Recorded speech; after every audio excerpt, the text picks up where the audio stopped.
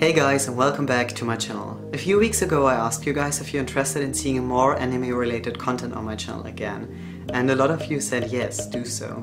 So I thought of introducing the subject with making an anime recommendation video today. This video won't be about the popular anime most of you will already know, like Death Note, Black Butler, Attack on Titan or Boku no Hero Academia.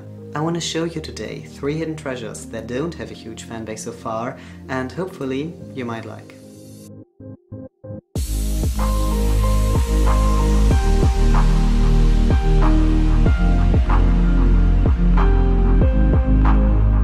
So the first one on my list is called Watamoto, which is standing for a much longer Japanese title I can't pronounce for heaven's sake. I really tried it, please believe me that, but I failed every time.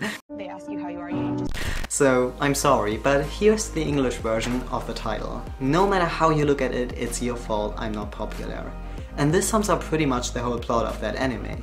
It's about a 15-year-old girl called Tomoko Kuroki that wants to gain some popularity at school. Sadly, she's really clumsy and most of her actions turn out very awkward in the end. Since it's a slice of life anime, there doesn't happen the big action, you know, but if you're looking for some adorable entertainment, this is absolutely perfect for you then. And besides, I love the opening and I adore the artwork, it's pretty cute. Number 2. Angels of Death. If you're the same like me, wishing so hard for a creepypasta anime series to become true, then Angels of Death will probably make you happy. Zack Foster reminded me so much of our favorite killer Jeff right after he was stepping into the scenery. Together with Rachel Gardner, a little girl that almost looks like an angel, he tries to get out of a mysterious building the two were stuck in for quite some time. On each floor is waiting another enemy for them who's not only challenging the two but also the promise they made each other. I like this one especially because of the great plot twist and the awesome character design. As I said before, Zack is probably the one anime guy who's sharing the most similarities with Jeff. And if you're a fan of him, then Angels of Death is definitely worth a look. And number 3, and the last one for today, Shingeki no Bahamut.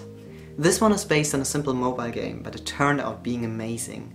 Basically, it's about this all-time fight between heaven against hell, good against evil, angels against demons, and somewhere in the middle are we humans. Yay! But the interesting thing about this one is that all parties have to confront an enemy they can only defeat together.